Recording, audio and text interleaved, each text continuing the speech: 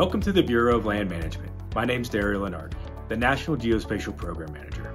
All of us at the Bureau of Land Management have a tremendous responsibility for managing 245 million acres of public land and 700 million acres of subsurface minerals.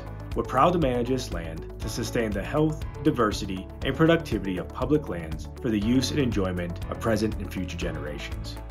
To successfully manage public lands at this scale, BLM leverages enterprise GIS technology. Hi, I'm MARISA MONGER, BLM's GIS Modernization Project Lead, coming to you from Southwest Oregon. Through BLM's GIS Modernization Project, we've had the unique opportunity to explore GIS technology and apply its functionality in support of BLM's multiple-use mission. With offices from Florida to Alaska, this bureau-wide effort involves GIS and IT staff from all levels of the organization. While we cannot all be in here in person with you today, we wanted to share a few examples of innovative approaches we have discovered during our modernization efforts. Hey guys, I'm Daniel Fleming, here today at Manassas National Battlefield Park in Northern Virginia. One innovation is the popular BLM Record of the Week story map, produced by the Bureau's General Land Office.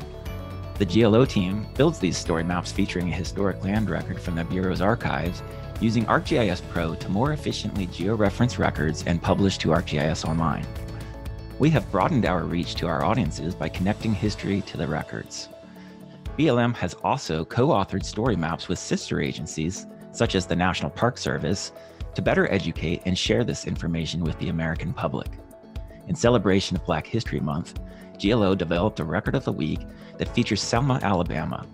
Significant for its place in the civil rights movement, this location was the starting point for the marches from Selma to Montgomery. Hello, Martin VISARRAGA here, speaking directly to you from central New Mexico. The BLM is partnering with a variety of federal agencies and non-federal organizations for the Seeds of Success initiative. Healthy ecosystems provide the essential ecological services upon which all life depends, including our own. Using mobile technology, Seeds of Success teams effectively coordinate seed collection using a common protocol, enabling collections to be preserved and referenced internationally. The use of this technology helps conserve and develop native plant materials for stabilizing, rehabilitating, and restoring lands in the United States. To date, Seeds of Success has over 24,000 native seed collections, protecting biodiversity for future generations. Greetings from the last frontier. I'm Kathy Hillis, the Geospatial Manager from BLM Alaska. Another example of innovative ways we are using GIS can be found in supporting the unprecedented 2020 fire season.